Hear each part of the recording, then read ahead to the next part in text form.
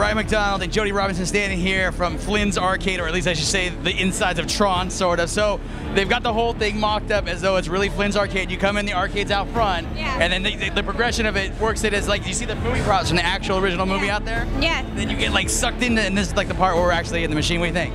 I think it's like, it feels like I'm experiencing what I experienced as a child. So it's just kind of like, like reminding you of what was cool back in the day.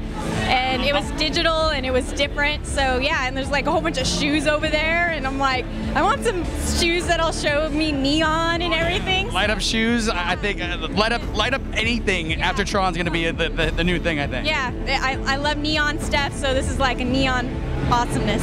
And then this whole light up floor thing, and then they have that crazy character dressed up over there. Yeah, the whole entire thing's just it blows up with the trailer that you'll see up there. It's pretty fun. So needless to say, we are pretty excited about Flynn's Arcade and this magical world of Tron that we've seen at Comic-Con 2010 unfold. When's the movie come out, you know?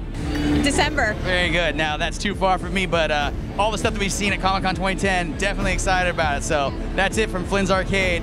Take it easy.